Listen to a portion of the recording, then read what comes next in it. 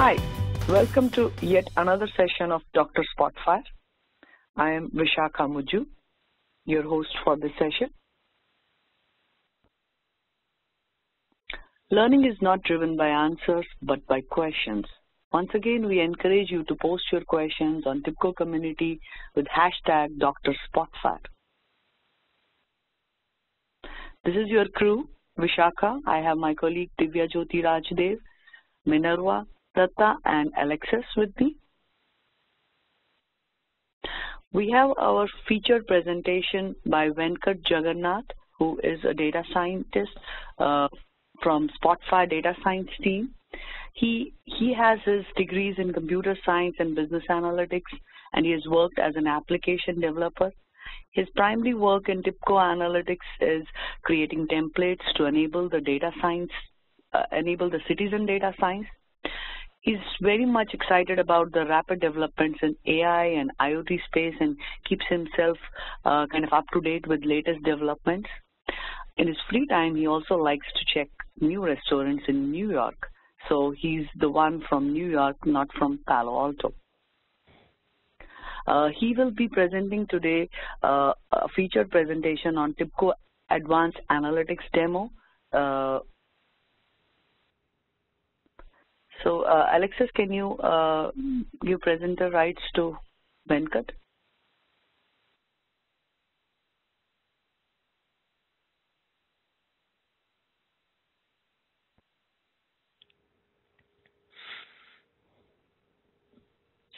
Can you guys see my screen?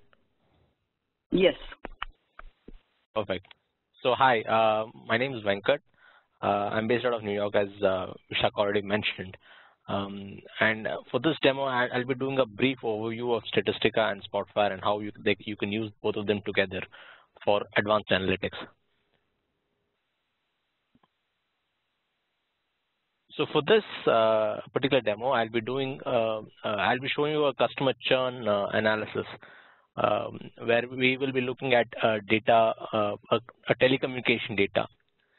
So as we know, there are about 380 to 400 billion subscribers in the US, and there's an average churn rate of around 1.9% among these subscribers.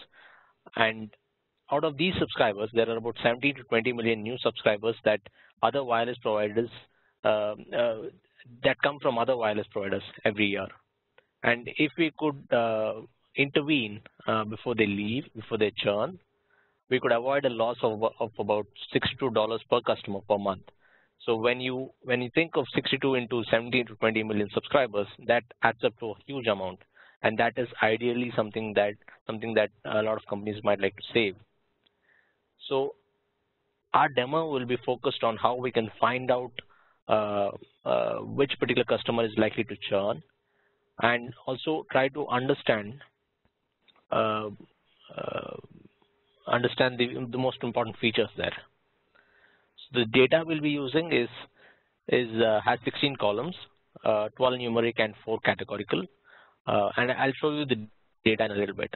We have about 5,000 rows of data, and some of the columns in the data set are customer status, the gender of the person, what sort of handset they're using, how much data they've downloaded or uploaded in the last month, how many incoming or outgoing calls they've made in the last month.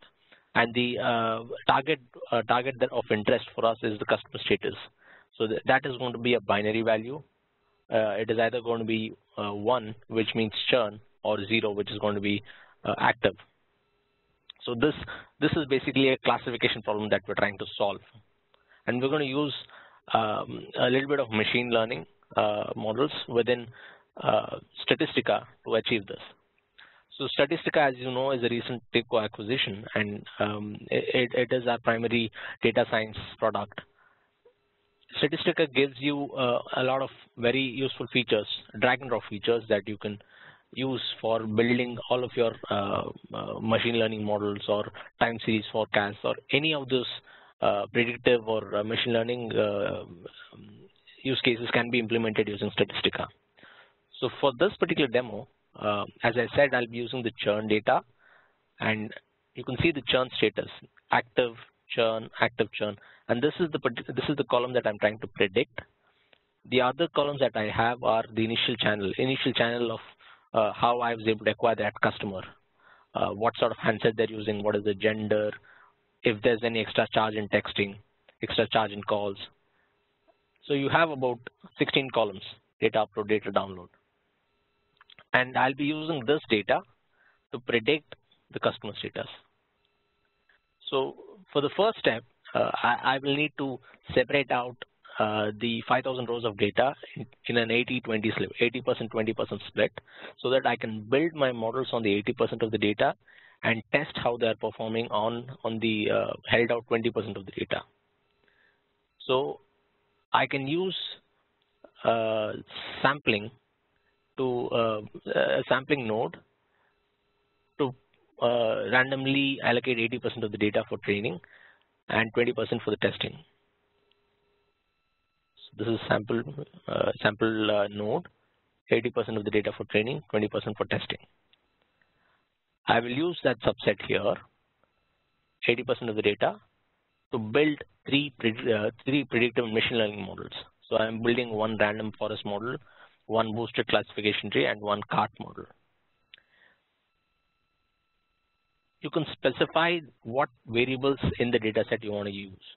So Statistica has this nice feature where you can say, show me only the appropriate variables, which will then identify that these are the categorical features in the data set, and these are the continuous features or the numerical features.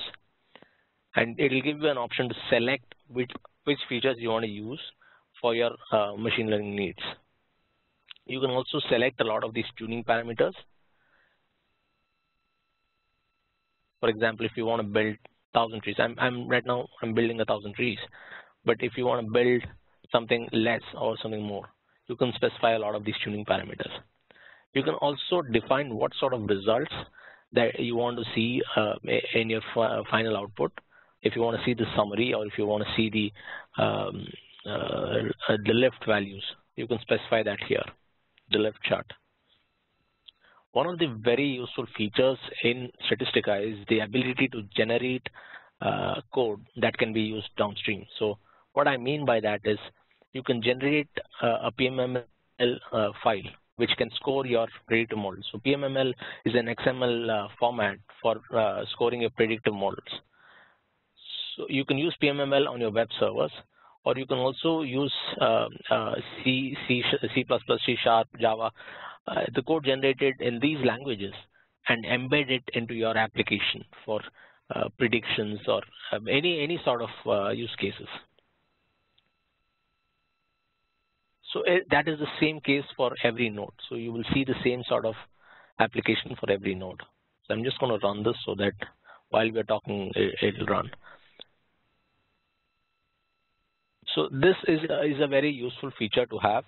And downstream, what will happen is that once you, right now what it is doing is it is taking the data set, it is subsetting it, and it is building all of these three models. Once it does that, it will use this unseen data set to understand how well these particular models have performed. And for the most part, as we understand, some of the more complex machine learning models like ensembles, which are boosted trees, classification, random forest, have generally been known to do better. So that is something that we have to see right now, if that holds up. So when we look at the lift chart, the intuitive way of explaining this is that the closer some of these curves are to this point, the upper right corner point, the better the model. So we can see that the green line, which stands for the boosted classification trees, has done significantly better than some of the other models. So we might want to use this model downstream. So what I'm going to do next is I'm going to show you how you can use that PMML generated code. So that it will look something like, so the XML code that you see here, this particular code can be used with unseen data, and you can do live predictions. So we can take this PMML file and use TIBCO streaming analytics products and Spotfire to do real-time visualizations. This is the same data set that I was showing you just now, you can do in Spotfire, you can specify a lot of dashboards and try to really understand how the data is distributed. So if you're looking at this particular chart, I have a map chart on the left, and I have some data download based bar charts on the right. So it gives you it's just an idea for us to understand that we can use it as a visualization tool. What we can also do is use it for understanding real-time analytics. So all this particular, the chart on the top is being used for real-time scoring. So it is using the PMML code that is generated through Statistica, and it is scoring it on real-time data. You can pause this data and drill down to understand that there's a 34% probability of churn, and there's 66% that this particular customer will not churn. This gives you an intuitive way, so this is very helpful. So for example, for this customer, he has a 63% likelihood of churn. So we might like to reach out to this particular customer and give him an offer of a discount on his next bill, or any sort of offer to actually retain this customer. So this is a way for us to go from just data at rest and go to a data in motion through predictive analytics. This is how you can take value out of your data.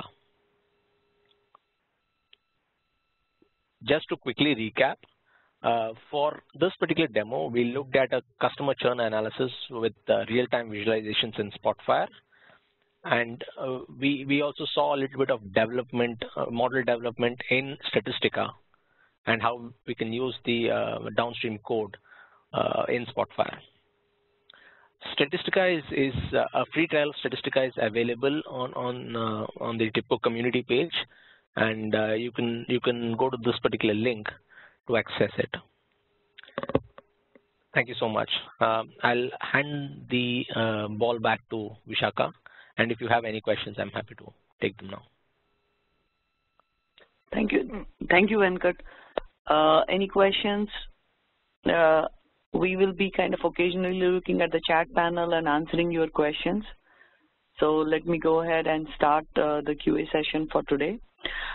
We had a couple of things where people were not able to hear audio.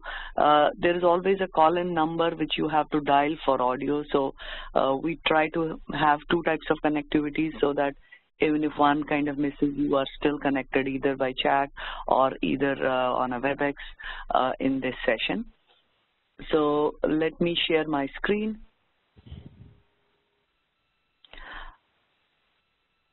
So we have a question which we kind of saw on the Stack Overflow, and I could see that the question was kind of rated -2 because this was not the right place to post this question. So this would be a way to kind of say that if you are a new Spotfire user and you have questions which pertain to Spotfire, TIBCO community page would be the best place.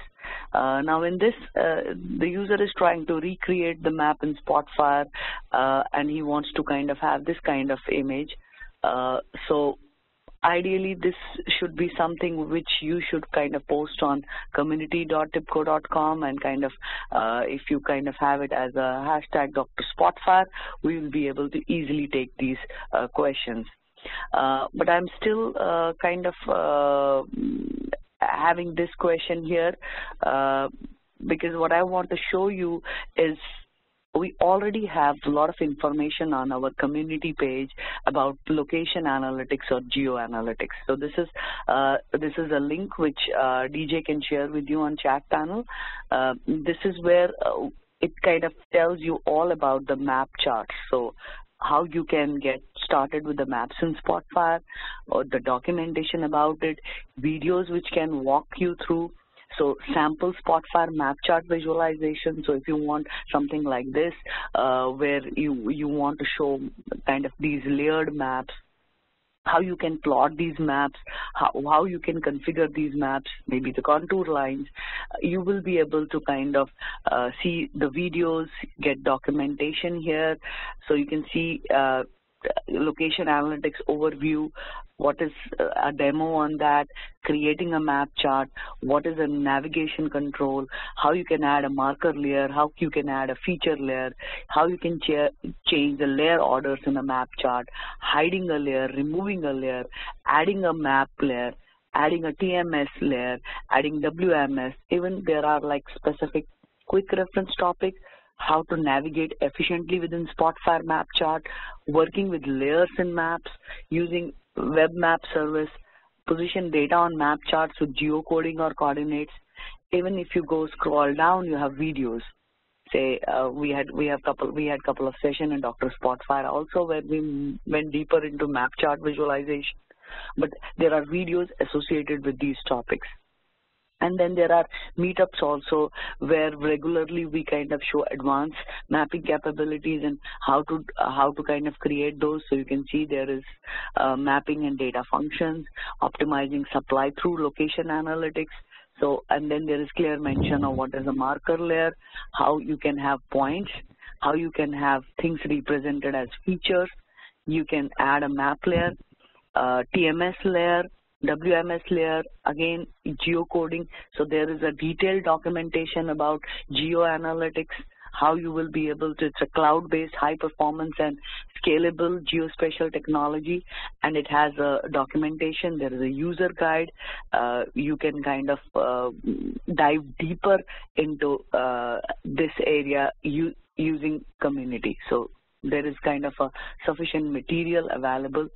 In that question, it was not actually clear what is required, or the data set was not there, what you want to represent. But looking at the image, it's pretty simple to create such a visualization in Spotfire, where I could see these as simply marking maybe a zip code or an area where instead of circle, I'm using squares, or I'm not clear whether the color is based on another value. I can definitely use color by something else. But again, in a map chart, it's very important how you want to represent these coordinates, how these actually points are there. Are they a particular, is there already some kind of location information available within that map visualization, within that map chart? So, these kind of questions would be more appropriate if they are posted on community.tipco.com, and we have sufficient information already on our kind of community site, which dives deep into map chart. Still, let me kind of show you, if I have to create a map chart visualization, I can always kind of click and look at a map chart. So let me click it and kind of walk you through the basics of a map chart. So I'm offline.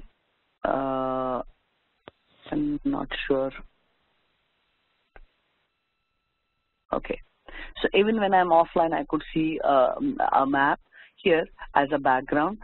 If I go to properties, I can check these layers. So this is how you can add the layers, and this is where you add the layers. You can have multiple layers, and you can it's possible to have some layer appear at a particular zoom level setting. So for example, I can add a feature layer based on any of my data tables. I can have multiple map layers, and I can have a TMS layer. I can add image, I can add WMS layer. I can have multiple layers. And once I have these layers, each layer can further be kind of configured. So I can go to settings of that layer and kind of configure that further. What is the coordinate system, or how? So in this map layer, I can say whether I want to show only borders, I want to show light or the dark theme, whether it's only roads. So depending on what kind of layer I have, I can further go dive deeper. When it comes to marker layer, I will be able to pick up my coordinate reference system. So I can pick up any of the coordinate reference system. I have other coordinate reference systems also. Or I can apply geocoding. I can position based on a particular column, maybe city, maybe latitude, longitude, maybe, and I can have that geocoding hierarchy as well. I can specify shape. So this is where I can say one of the methods could be, okay, I need them as a square, or I need them transparent. I can specify drawing order. I can have line connection. I can have, I can mark. I can have a subset of data. I can drill down, like from one map, I can pick up an area and kind of drill down into another. I can kind of, if there is transparency, multiple points at same place, I can add that as well. Now, what I meant by zoom visibility is something like this. You can specify, okay, this should appear at a particular zoom level.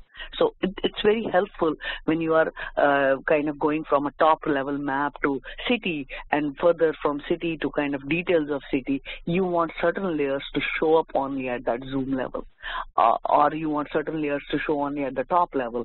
So this kind of, I find it very helpful when I want to kind of use a multi-layer map chart. Even it's much easier with, like if I have 4 or 5 layers here, I can check which is my interactive layer, and I can switch off and switch on these layers as well. I can even, in the basic properties of map chart, I can kind of have multiple layers, the order of layers, which goes on top, which is in the background. Even in the appearance, I can have auto zoom. So based on my filtering, my map can automatically zoom into that area. Again, I can show navigation, I can interact.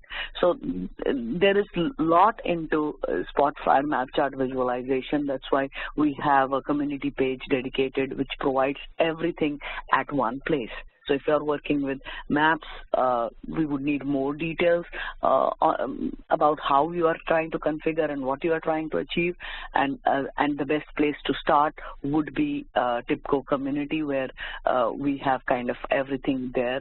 So it's not like if you are like a beginner, you will start with how to create, kind of learn more about layers. Then as you kind of have more requirements and you want to go into more, dive deeper into the maps, then you would kind of definitely go into data functions, and it would be good to see these videos where they have really nice examples, kind of tells you what all you can do. Then what we have also is, we also have certain templates which we have kind of published on our community, and they are specific to maps. So for example, this heat map data function for Spotfire, this is one of the templates, and you could definitely find, so if you go to Exchange and just look for Spotfire templates, you would definitely find specific templates which are for, so heat map function is one of the templates. Points in polygon data function for Spotfire, I would say this again pertains to map chart. Then map contour plot data function. This is another template which you could see for the map chart visualization. And there are other templates also, so which you can kind of dive deeper, and they specifically kind of pertain to map functions, like this density map function, which could be, which is simply where you download the template, so you have all the reference info about that template, what this template provides. There are releases, and it's published, and you have kind of, you can download it, and there's a zip file which you will be able to download. And if at all you use these, so for example, this density map is useful for providing a high-level summary to visualize overall patterns in the density of spatial data. So it looks like there you are trying to kind of represent the density. It's much like a two-dimensional histogram density. Studying raw points for patterns, it can be difficult owing to uneven spatial coverage. So it kind of goes into details, and it's something which is available for download. Again, I would request you, if at all you use and you find these useful, definitely provide us a review. I also want to add that don't forget Spotfire is immensely extendable. So you can use things like SV, map files, shape files, variations of it. You can do hex binning and a lot of changes with the geometry itself. And the trick to do that is regular R code that creates shape files, but also just saving your geometry as a binary column. So we'll probably take up a session detailing how can you customize these layers and how can you customize the data functions. But if you end up doing something cool in the meanwhile, definitely leave us a note at drspotfire@tipco.com. We'd love to feature some of the work that you have done and show it off during the session. Go ahead, Vishaka. Yeah. Then there was another question about inflection point. So, and this is the kind of question which we see coming up regularly. So what I did was, we already have a community article on this. I will kind of walk you through that particular article. So let me show you. So this is an article where it kind of describes how to find inflection point in Spotfire, how you can, and there is a kind of a DXP file associated with it. And this is the same DXP file which I am kind of using right now here. So let me just look at, I don't want to include all the data. I just want to include one curve, so, and then kind of show you that. So I can right click, I can filter out my marked rows.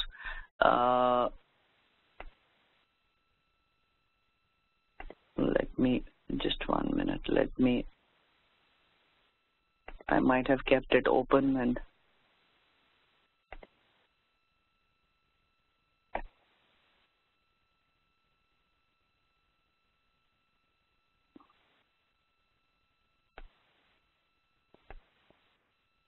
just let me mark the rows and kind of filter out. I will have to look at it why this is kind of not working with the filtering out. It is possible, like it is in a very old version, and I'm opening this file in a new version where the version compatibility could be an issue. So let me just have again this file. What I meant by saying is, you create a scatter plot where you have a row ID and where you have a column which represents that. In order to get this logistic regression fit where you can find inflection point, all you have to do is you can add out-of-box logistic regression curve fit. So I can add it, and then it gives me an inflection point. Now in this case, the way I'm seeing this data is, I don't see this curve kind of following it, and then I would have, because I have kind of multiple curves, it's just I have some kind of duplicate data, which kind of is giving me kind of two different values. So what I would kind of try to do is, I will try to filter this out. So let's say I have everything is untagged. Let me delete these rows. Let's say if delete works. Yeah. So for the time being, I have deleted these rows. Not sure why filtering out was not working, but you can see you have the logistic regression curve fit, and that's where you get this inflection point. And if I go to properties, and if I go to lines and curves and I look at the inflection point, I can label in tooltip. I can kind of represent log 10, y50. I can show r square values, and I can have min, max. So I can even format the way they are represented. So this would be a kind of way to get inflection point. But again, if you have, like, I could trellis by and then have multiple. So when you are kind of going into lines and curves, you can actually have one per color, one per trellis panel, and you can have one per shape as well. So depending on that, you could have multiple curves, and then you could see the inflection point as well. We already have a community article in this, which kind of has this DXP file. It's in an older version. It's not the latest version, but this is an out-of-box configuration. But then there would be another way where you have a more specialized requirement where you could use tear data function. So in this case, we are just demonstrating what you can do out of box, but you have another option where you can use data functions to show your inflection point. So that's one of the questions. Yes. We have a follow-up question about can this be used on multiple data with multiple inflection points? So this is a crest and a trough. What if there were multiple inflection points? So for example, the way I have seen is, for example, I have seen it used for like different trellis panels. So what you do is, for example, this is one of it. What you do in lines and curves is you kind of create your visualization where you have multiple trellis panels, and then you will have inflection point for each trellis panel. Or you would have points kind of segregated by color or shape, and then you have one curve for each color or each shape. So if I had like 2 trellis panels, I could see 2 curves with 2 inflection points. So depending on how you create your visualization, you could kind of out of box create it. So for that, I would need some data so that I can show you, oh, this is your XY plot, and then this is your curve, and then this is your inflection point. But definitely that's why I mentioned this particular area where you could have a curve, one per color, trellis panel, or shape. So you would have to configure your visualization in order to achieve that. Okay. So another thing we have is, we get this question quite often: changing options in a list box property based on selection in another property control. So I have 2 sets of data. I have property control with 2 options. In Crux, it kind of says that if you want to pick up one property control, the other property control is based on it, and it should filter out that. So if they are picking up manufacturer, only the manufacturer value should show up. If country is picked up, only the country values should pick up. Now, we already had this in one of our earlier Dr. Spotfire sessions, but I still want to kind of recap that. In this case, each store number has different, so if I look at a visualization, I have each store location. Within each store location, the store numbers are different. So you can see I have these store numbers, so Los Angeles 47. And if I reset all my filters, I would see different stores have kind of different options. So let me reset. So you can see Boston has store numbers 2, Los Angeles has these, New York has these, and Seattle has these. So within each store location, the store numbers are different. So same way, within each manufacturer, there are different kind of values which are manufacturer based. Within each county, there are different values which are based on county. Now, what we do in this case is, we have these property control where you pick up your location. So you just pick up Boston, Los Angeles, New York, or Seattle. Once you pick up your location, so if I'm picking up location Boston, suddenly I see only Boston store numbers appear. I do not see any other store number appearing other than Boston. Now, if I pick up New York, you can see now I don't have 1, 2, 3, 4. I have New York store numbers.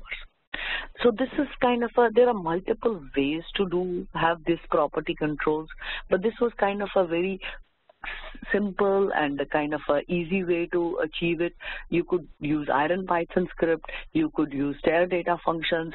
So there could be ways where you require coding to be done, but in this case you don't require coding at all. Now, how did we create this first property control? It is simple. So for example, if I edit it, in this case, this property control is a simple property control which has been created simply store location. So I would insert a property control which is document property. I will pick up, give it a name, and then what I will do is I will set this property through unique values in column. So this property is through unique values in column. So whatever are the unique values in column, which is that 4 store locations, they show up. So then second one, in order to create second one, what I did was, instead of using the store number, So instead of using this one as store number, because if I do the same thing to this store number, it will show me all store numbers. So it will show me all 84 values. Instead of that, what I created is I created a calculated column. So if you look at my column properties, I have a calculated column which I call as store flag, which is simply if store location is equal to document property store location. So that means if store location is equal to New York, give me store numbers.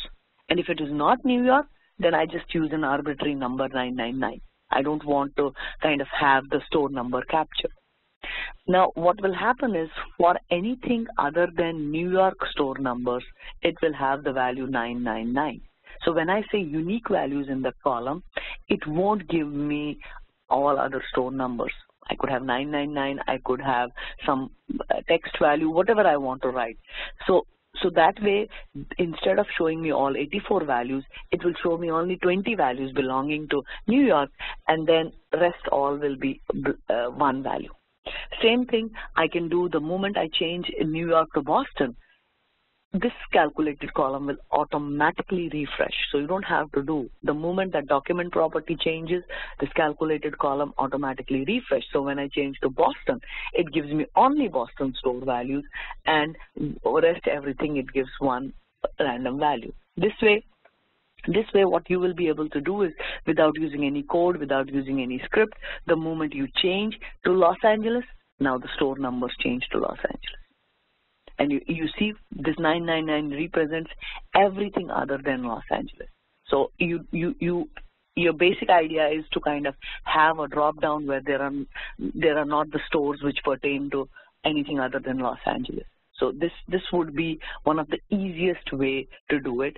But then there could be IronPython script where we can kind of use an IronPython script to kind of limit what appears in a property control.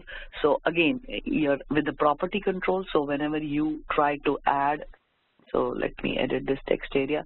Whenever I try to add any property control, say for example, I'm adding an input field, I can always associate a script which gets associated with that property control. Every time that property changes, that script will kind of execute. So any of the properties, so like for store location, I can say, okay, this is the script which should apply. These filters should apply, or this is something which should happen whenever this property changes. So each time the property value changes, you can perform no action, or you can execute some script. You can execute multiple scripts that way, and that can kind of ensure that if you select a store location Boston, other property control will only have stores pertaining to Boston. But if you're okay with the 999, this would be the easiest way to kind of limit this kind of hierarchical data structure. I have another question which is kind of similar to this one, where let me pick up this one. This was regarding the data fetch. It takes some time to show up because of WebEx. So let me use here.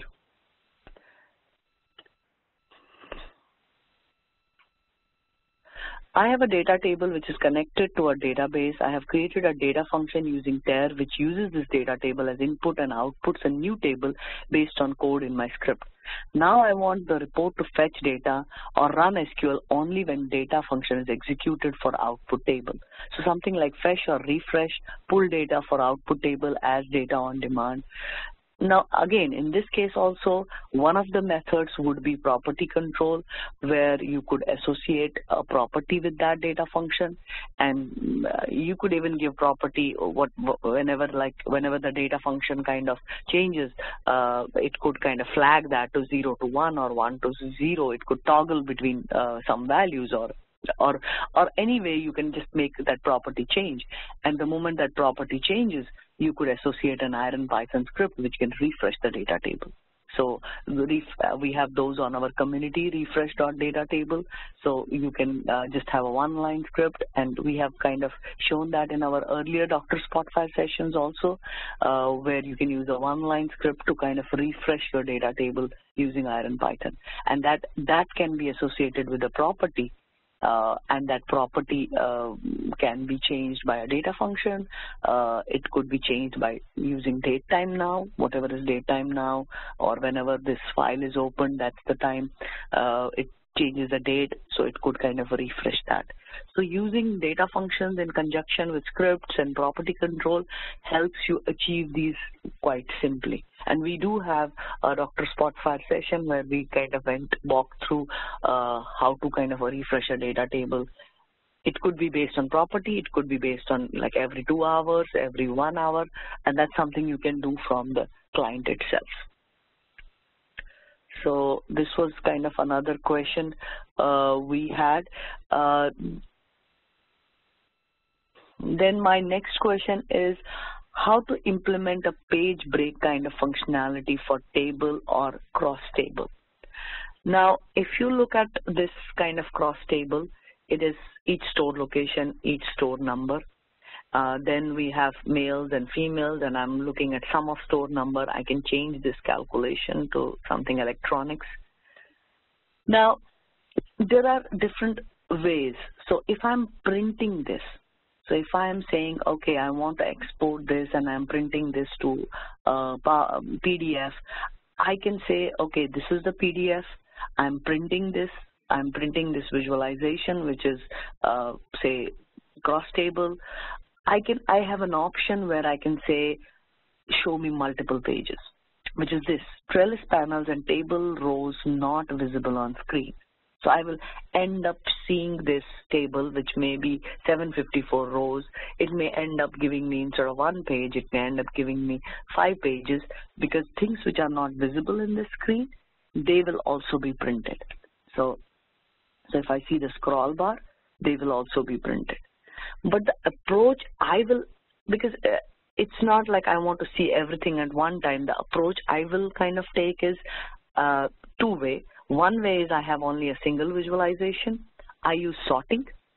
I say sort rows by any particular value, and I show only first 5 number of rows. So I can see only top 5. This would be one of the ways I can kind of see all my 4 values and just see top 5 values, and I know there are other values also. So this is one way where I'm not seeing whole data table. I'm seeing only the relevant information, but I'm seeing relevant information for each store location, each store number, based on whatever sorting I apply. Another way would be I don't create it like this. I remove the store number. So let me take away the sorting part also. None. I don't want any sorting. Now, this is where I have Boston, and I want to see details of Boston. It's something which visually makes more sense. What I can do is I can right-click, I can create a details visualization, again, which is a cross table.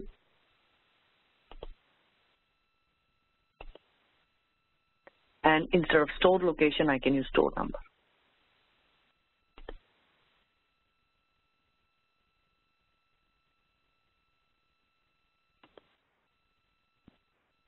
So I'm doing based on marking. Instead of store location, I'm doing store number, and I'm seeing only the store number. And I can pick up 2. I can pick up these both. I can see both of them marked, and I can see details of that store number. I can have store location also here so that I'm clear about what store location it is. I can drag and drop it here, and I can pick up, okay, I want these 2. I can see these 2. So this data drill down kind of helps me pick up values, and then I can kind of see the details in that. I can pick up another value. We had a question where it was like, I want to pick up a value in a table, and then based on that, I want to link it to something else. So data drill down would be one of the ways to kind of link it to something else. So this is one of the functionality. But if you are purely looking at something which you definitely want a page break, or so for example, when we do trellis, so if I have a visualization which is like a bar chart, and I trellis this bar chart by panels, and I say, or by pages, I say I want to trellis it by each store number. So I have 84 pages. In that case, each page I see like this one, and I see next. I kind of scroll down and I see each one. So these are multiple pages. So I get that functionality with trellis. I can also go to trellis and say, okay, no, I need by panels, and I need by panels as each store number, and I can manual layout. I can say, give me 2 by 2 or 4 by 4, and then I have a scroll bar which can help me scroll down all those 3 values. But this will be something which is associated with trellis when you are trellising your visualization, and then you kind of define it that way. So that functionality would be associated with trellis. But again, if you definitely want this kind of functionality, or there is any other functionality, feel free to post it onto Spotfire Ideas portal. DJ can provide you the link for Spotfire Ideas portal. That would be a place where you can have your ideas or some functionality which you want.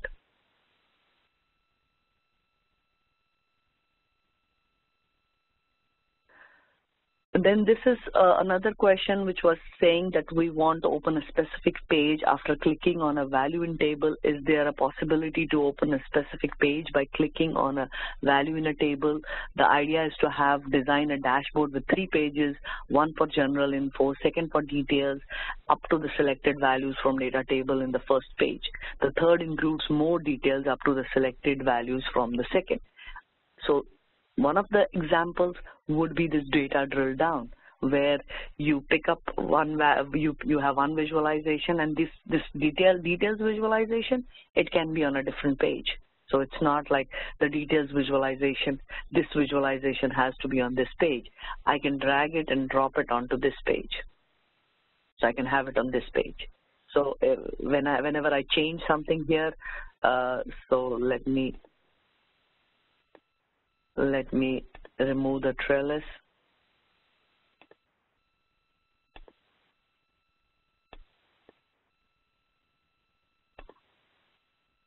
So if I mark something, I'm marking Boston, I go back to a different page, I can see only Boston showing up there.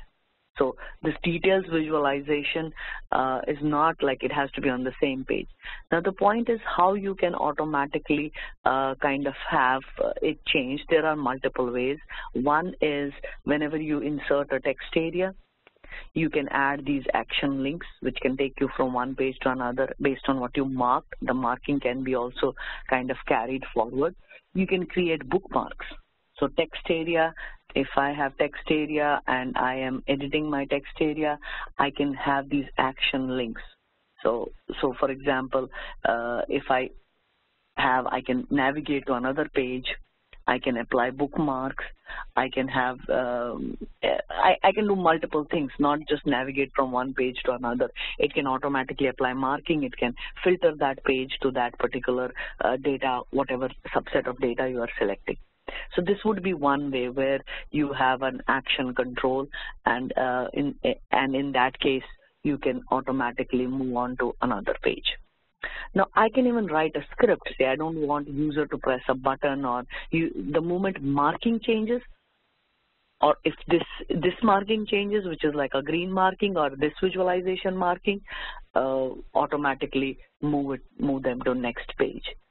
That would be another way where user doesn't have control. Automatically an Iron Python script based on whenever the marking changes would move on to the next. But I would definitely say from user perspective, because if I suddenly change and I may not have decided which data to mark, as a user I would appreciate to pick up my data, whether it is Boston and Los Angeles, and then have a button here which I just click and it navigates me to the detailed page, which automatically has already taken care of only showing me Boston and the other location, which is Los Angeles. so which is already kind of filtered here. So usually when we have dashboarding, we kind of have this kind of arrangement where based on that. Again, bookmark applies multiple things, not only filtering, but there are certain visualizations which kind of automatically have those action controls. And one of those visualizations is graphical table. So if I insert a new visualization, which is graphical table, and I have this graphical table here, I go to properties, instead of kind of a spark line, I just have a calculation, or I can remove this. I can add a calculated value. I might have some electronics purchases, and I can kind of have this electronics purchases, and this is something which represents. Now what I can do is I can pick up this value, I can mark this value and say whenever I kind of pick this value, do some action control. So I can go to properties of this. I can, based on whenever this calculated value is changed, I can have a perform action. And that perform action, I could say, oh, click this and take me to page, which is the data fetch page. And I already know that data fetch page is limited by whatever I'm marking here. I can add that here. I can click OK. I can click close. Now, whenever I change this marking, you can see it takes me to data fetch page. If I go back here, and I change because my data fetch page did not have that. It was my page, this one page, which has that visualization. I can go to settings. I can go to action. I can change. Okay, remove this. I have this page. I want that to be added. Okay, close. And now when I change the marking, it takes me to that page where I can see now Boston. If I go back here, I pick up Seattle or New York, you can see Seattle. So it not only kind of, the moment I mark, it not only marks that data, but also it takes me to, navigates me to another. This is something which is available in graphical table. It's available as an action control, as an action in the text area. So you could create a button in a text area, which when you click, it takes you to another page. So this would be another way to do it. Then there is something else which is kind of mentioned here, which is different, which is basically the link rendering. So and when you have a table visualization, there is something where each value in the table can be kind of rendered. So if you look at column, you have rendering as text. You can render it as image from URL. You can render it as a link. So depending on how you create that link and what link you have, it can actually, when you click on that, so if it is image from URL, it can take you to that URL. If it is some kind of link, it can kind of link you to something else. That's within a table visualization, each column. So for example, when you are looking at some chemical data and you want to see it as a chemical formula or as a chemical structure, depending on what rendering software you have on your system, you would be able to pick that. So for example, for ChemDraw, I might be able to pick up that here. Again, it requires installation of that rendering software. So instead of seeing values as text or link, you will be able to see that image, or you will be able to see that molecular structure. So depending on your rendering, so this is kind of an ability where you render your text as different settings. So if it is image from URL, I can pick up settings. I can say what each cell value represents. So for example, is the name of country, I can say www.tipco.com or some site $, whatever is the name of the country. So you pick up that country, you are able to kind of see that image. And you can see here right now store location looks kind of different because I want it to be kind of image, or it may be just store number 12, store number 13. So you can kind of use these settings, or you can change it to kind of text, or you can say it's a link. Again, what each cell value, so it's kind of going to an HTML page. So what each cell value kind of represents, you can add that as well. So Shaka, in the last Yes. 5 minutes, I'd really like to get to a question.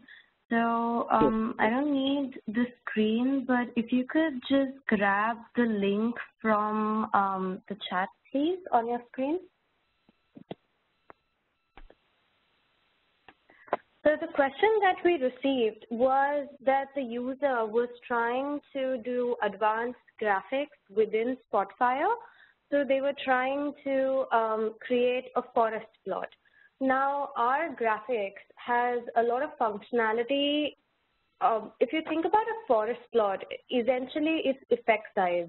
So it's distributions. There are a number of ways within Spotfire that you can use the same distributions. For example, a heat map colored by the gradient would be a better way to use distributions.